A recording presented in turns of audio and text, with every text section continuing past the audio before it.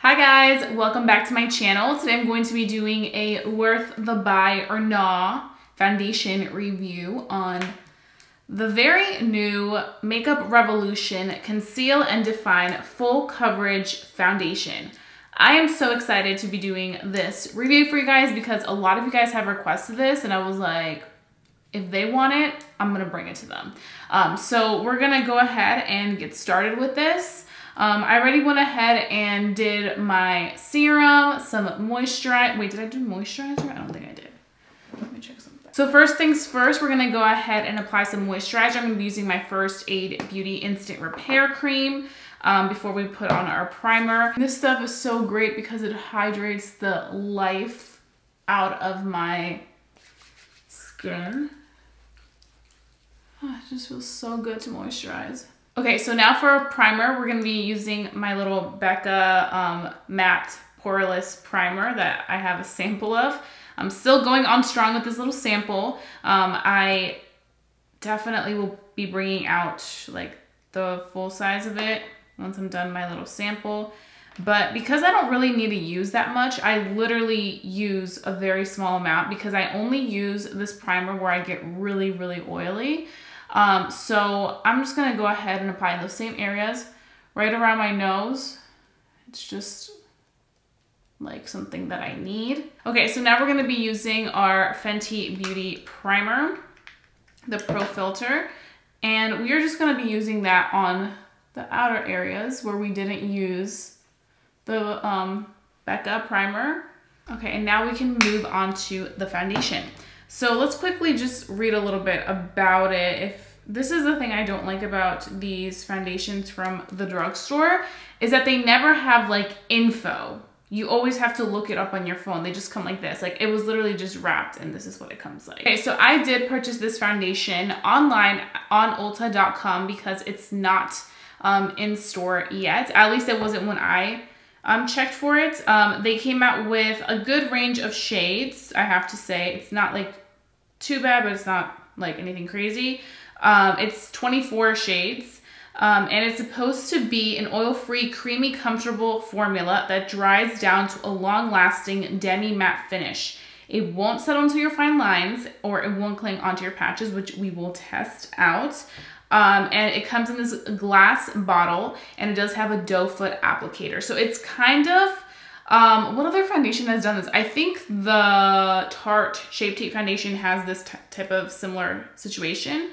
What else does it say? It's vegan, cruelty-free, paraben-free, and oil-free. It says that the reason why it comes with the applicator like that, the doe foot, is so that you have greater control and you waste less. This foundation offers highly pigmented coverage that can be layered and diffused into your skin.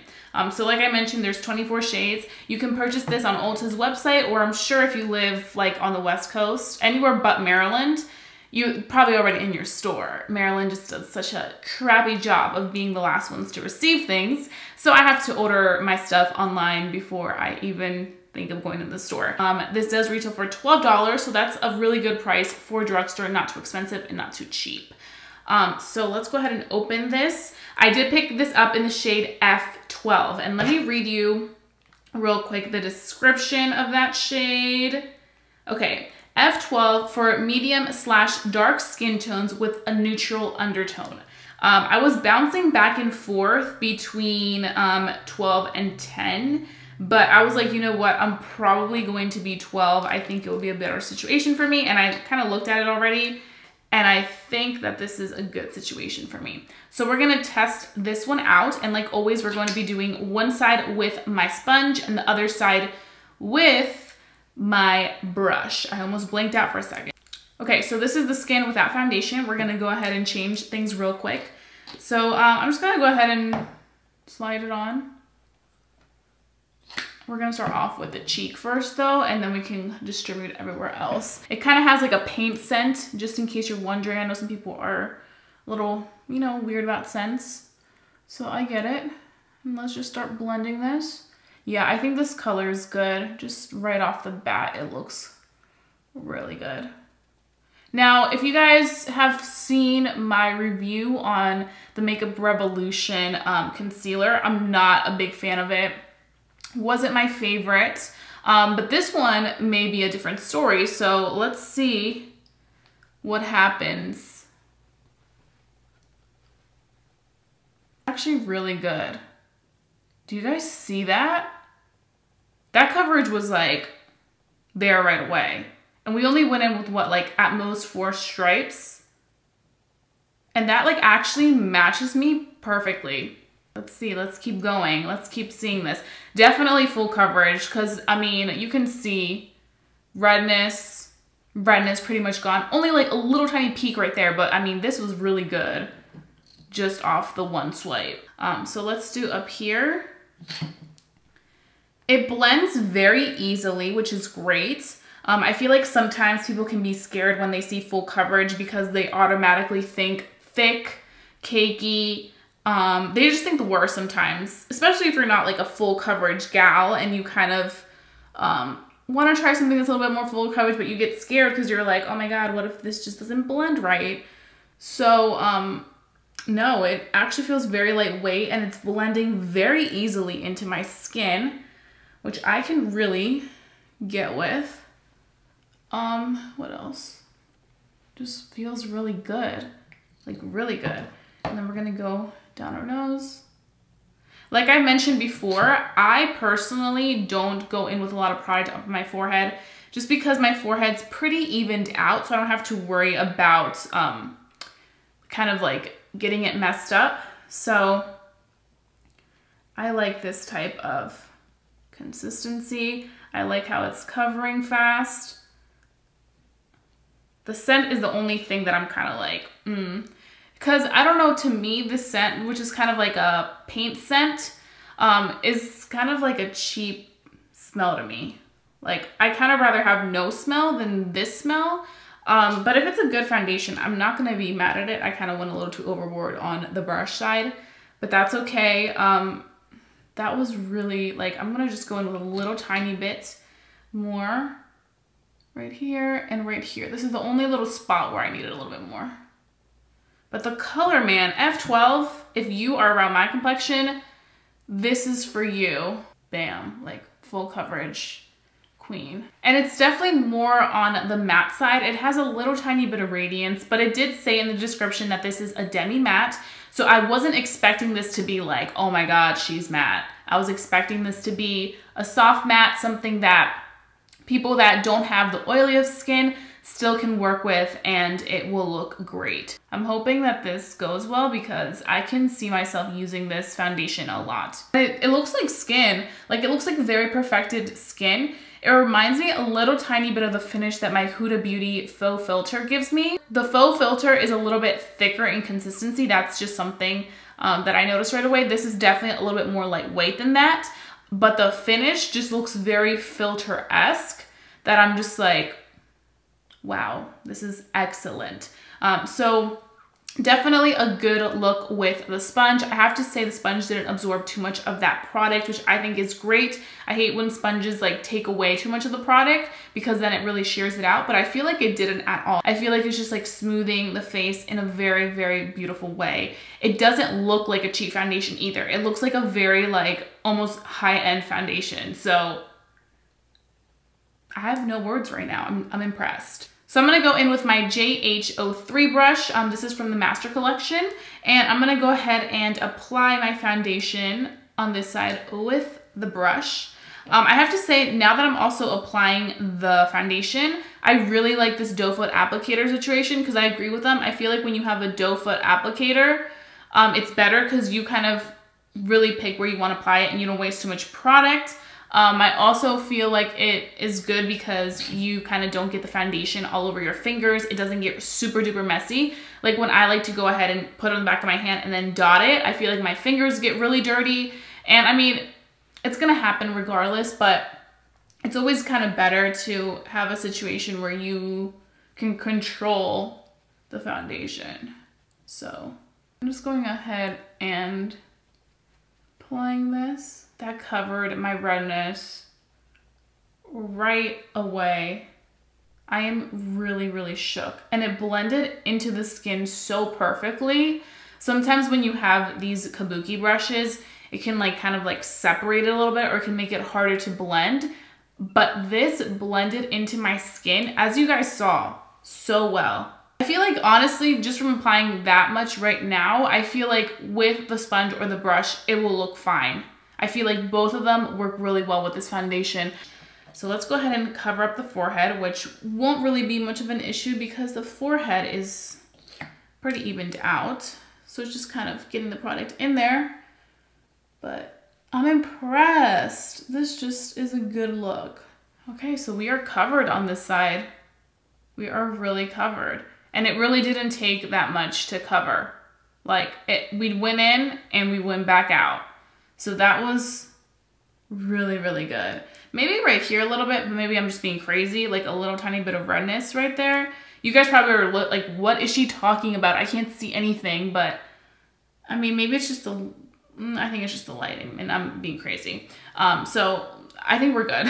I think we are good with the foundation. I do have to say, now that I'm seeing this side set on my skin, I do feel like it's looking more on the matte side, like a little bit more matte than it did when I first said, okay, I'm seeing like that demi matte, not like ugly matte or matte and flat. It just looks like a really good finish. And it feels like a nice smooth canvas. It really doesn't feel like I have foundation on. It does feel very lightweight. I can easily tell when I'm moving my mouth like this, when something feels thick or I feel like something could separate. I feel like this just is feeling pretty great. And it's not enhancing my pores, which is a very important thing for me. You guys know I hate when you can see my pores. It's not enhancing them whatsoever. My skin looks very just nice, and it has a very nice matte finish, but it still has like that skin-like look. Also, my texture, it's not like really intensely enhancing anything. I hate when foundations do that. This isn't doing that. So I think right now, first like impressions, just having the foundation on, I am impressed. I mean, for $12, the way that it was going on, the way that it was blending, it felt like a luxury product. So I'll be right back. Next time you guys see me, I'm gonna have a full beat face, so just be ready for that. Okay, so I am back. It is now 9:30 a.m. and I finished doing my entire face of makeup. We are ready to conquer the day. And I quickly wanna give you guys like my first initial thoughts on everything and how this foundation is working with my products. I have to say I'm really impressed. Everything went on so nice and smooth. My foundation honestly makes my skin look so beautiful. Like, I can't even tell you how beautiful my skin looks in person. Like, it just looks that good. I did go ahead and bake. I just baked my under eyes because I was looking at the foundation. I was like, do I need to bake anything just to make sure everything stays in place? And I didn't. The foundation still looks nice and matte. I feel like it just really set a very beautiful matte type of finish, which I am all for. And then the under eyes, I did bake and it looks great. It doesn't look chunky, crusty, nothing like that. It just looks really beautiful on the under eye, very skin-like. And I was a little bit worried because sometimes when you're using a foundation that's more on the matte side, it can make it hard for you to apply things in the under eye area or just anywhere like concealer. I was like, I hope that it's not hard for me to blend out the concealer, but it was very easy. It didn't disturb the foundation. It didn't make the foundation slide. So I have to say that the foundation looks fantastic. Once you go in and kind of put it down and it's been on the skin for, I want to say 15 or 20 minutes, it's on there, it's not gonna budge, it's not gonna move with the rest of your products, which is great. I feel like that's really important because sometimes foundations, even though like they've been on the skin for 25 minutes, they start to kind of like move around as you put on the other products, but this did not move. It's in place and ready for the day. As for the way that my blush went on, it looks very beautiful on top of the foundation. Same thing with my highlight. I feel like my highlight looks very nice on top of the foundation. Of course, when you have highlight, you can see a little bit of the texture, but it's not as intense as some other foundations tend to make highlight look sometimes. Like, I am just like, Makeup Revolution, what did you do? This is the skin with the foundation. I personally think it looks absolutely stunning. Like, I feel like my skin looks so beautiful. And it just has like this gorgeous like skin-like feel, even though it's a full coverage demi matte foundation. So I'm like, yes. So I'm gonna go ahead and go and I will be back later, and hopefully this foundation is still looking this bomb, because if it is, then it's gonna be worth a buy. So if you wanna see my final thoughts, then please go ahead and stay tuned. Okay, so I am back. It is now 7:30 p.m. It's been a very long day, but I am so excited to talk about this Makeup Revolution foundation. So are you ready? Okay, so as you can see, the foundation looks so good. Like, I can't get over how great this looks. I actually literally have been looking in the mirror like the whole day. I'm like, wait, is it really not getting that oily? Like, is this really working and staying on my skin? Like, I was so impressed, guys. And this is a drugstore $12 foundation, and it's working phenomenal. So I have to say, I personally think right off the bat, it's worth it. I think it's worth it for all different types of skin types, because the consistency is a really nice creamy consistency. It's not thick where you're gonna be like, oh my God, this is like paste, but it's not too runny where you're like, this is questionable. It's just the perfect in the middle consistency, but it gives you full coverage without it feeling cakey, heavy, or just like way too much on the skin. I also honestly like the fact that this has the doe foot applicator, because I agree with its claim. Like, I feel like you have more control over how much product you're using instead of pumping it out and pumping out too much. Also, I like the fact that you're not getting your fingers dirty right away, so you're not like having to put it on your skin. You're just putting it directly on the skin, and it looks fantastic. It's also very long wearing. It did not rub off. It didn't transfer off. It stayed on the skin. And I'm just really impressed with how good it looks. And it's not accentuating my pores. Like I mentioned, it is now 7:30 p.m. and it's still looking really great. The last time I saw you guys was around like 9:30 a.m. So it's been a really long day, and I've had no issues with it. Like, I just keep looking at it and I'm like, wow, this looks really good. I feel like it's like a filtered foundation. And even when I was looking at my camera on my phone, like on Snapchat and stuff without any filters, I really liked how it looked. I was like, usually I do not, like, I want to put the filter on. I'm like, filter. But this time I was like, wow, this looks really good without the filter. I say, you know what? After you're done watching this video, or as you're finishing watching this video, get in your car, drive to Ulta, or go on Ulta.com, place the order, and get this foundation, because it is that good. Like, for $12, I'm telling you, it's gonna be the best $12 you spent at the drugstore makeup section, because this is good stuff. So that is all for today. I really hope that you guys enjoyed watching this review. I'm really happy about it, because you guys know that whenever I can get a really good worth the buy or not review, I'm just like, yes. So if you guys have any other recommendations for foundations you want to see on my worth the buy or not series, then please let me know. I'm kind of stumped right now, I'm not gonna lie. I feel like there's not that many foundations coming out, so I don't know which ones to try out. But I do have some other ideas for videos. So if you guys have any suggestions, any foundations you've been curious about, but you're like, I don't want to spend the money, let her spend the money, just let me know down below and I will take one for the team. And please don't forget to give this video a big thumbs up if you enjoyed watching it. It always helps me out, lets me know to continue doing these types of videos. And also, please don't forget to subscribe if you're new to my channel, because I would love for you to become a member of our family here on YouTube, and I wouldn't want you guys to miss any of my videos for the world, because I always hook you up with the best reviews, let's be honest. So that being said, I'll be seeing you guys very, very soon for a brand new video. Bye, guys.